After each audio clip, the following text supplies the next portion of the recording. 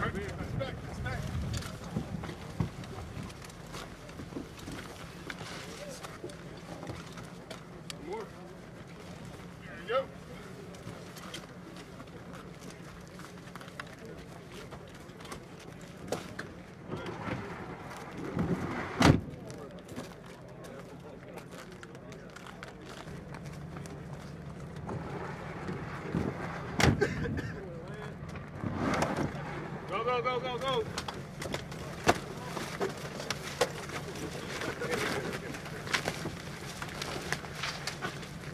You guys are good? We're good.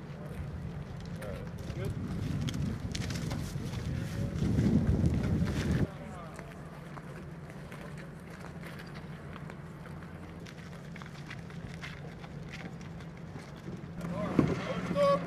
All right, go!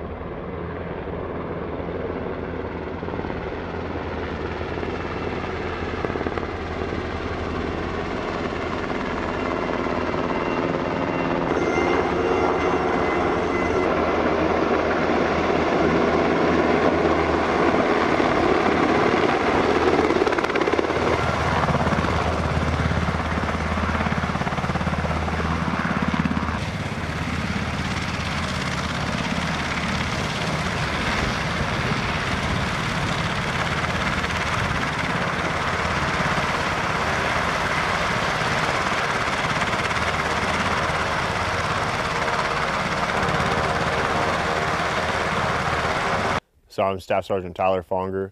I'm the Battalion S3 Air with 1st Battalion 187th Infantry Regiment, leader Rakkasans here in Camp Taara, Estonia. Yeah, so we had an opportunity to joint air assault with our NATO allies, the Estonians, while we're out here executing our platoon sticks. So after getting all the paperwork processed in the aircraft here, we're able to do an air assault with our Bravo company, which is Bulldog, and 60 Estonians from the 2nd Brigade Conscript Battalion here at Camp Taara. It's very important for us because it helps breed interoperability and showing the world that we are the tenacious fighters that we are while working with our NATO partners while we're here in Europe.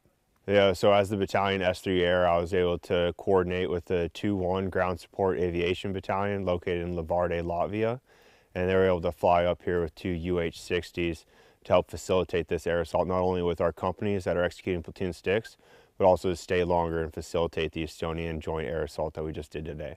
Yeah, so yesterday when the Estonians were able to link up with our Bravo company, they executed hot and cold load training on Camp Taara, and then today we had a wheels up time of 1400 local, and it was Estonian and US forces on the aircraft flying into the Pahni Training Area, where they're able to dismount a 3-step drop, half moon for security, and they push in the wood line for follow-on operations. It's very unique for us and for the 2nd Estonian Brigade, because this is the first time they've ever done a multinational air assault here in Estonia. It helps breed interoperability, and then it'll help us support joint operations later because the US and Estonians are now closer NATO allies after this. So our battalion is currently here in Estonia because we're the best in our 3rd Brigade Combat Team, Rakkasans, and our purpose here is because we're the most ferocious and tenacious fighters in our brigades. We're going to work with the Estonians and help lead, coach, and mentor them so that we can bring them to our level and help strengthen our bonds with our NATO allies. So the experience here working with the Estonians has been amazing. They have an excellent S10 cell, which is their liaison officers, and it's helped bridge the gap between the US and Estonian forces. And based on the equipment that we fell on when we got here, it's helped prepare and also support the soldiers while training in this austere environment. First Sergeant Sam Ney, Bulldog Company 1187, Rakkasans, 3rd Brigade, 101st Airborne Division. We're looking to get out of this training is to refine our processes and integrate the Estonians into them to make us more effective fighters together. It's important to do that kind of training so if or when we get called upon to defend Estonian shoulder to shoulder, we'll be able to increase our interoperability and make it seamless in order to bolster our defense. The biggest thing we've been able to improve is just refining our tactics in the terrain that we're not usually operating in. The cold and the snow is definitely something new for us. and we're learning what we need and what we don't, and how to maintain our weapons and ourselves in the environment. The key takeaways is just how easily it is to integrate the Estonians into the U.S. forces. Most of them speak English, most of them have a pretty good grasp of tactics, and they're more than willing to go along with us. No questions asked, no complaining, no trying to get out of it. They're just as motivated to be here as we are.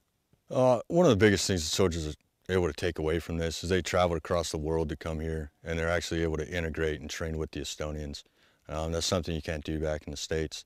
So being able to stand next to a different country's army and show that, like, hey, this is actually pretty cool.